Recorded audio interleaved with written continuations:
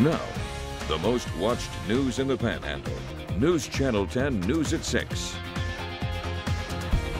The Texas Rangers are investigating an officer-involved shooting in Dumas that left a suspect dead early this morning. News Channel 10's Christy Gerlette is at the scene with the latest on the investigation. The scene here on Pine Street is clear as officials finished gathering evidence earlier this afternoon. The shrub behind me is where the stolen pickup truck came to a halt and where the Texas Department of Public Safety says a Dumas police officer shot and killed the driver, Augustine Oliva. According to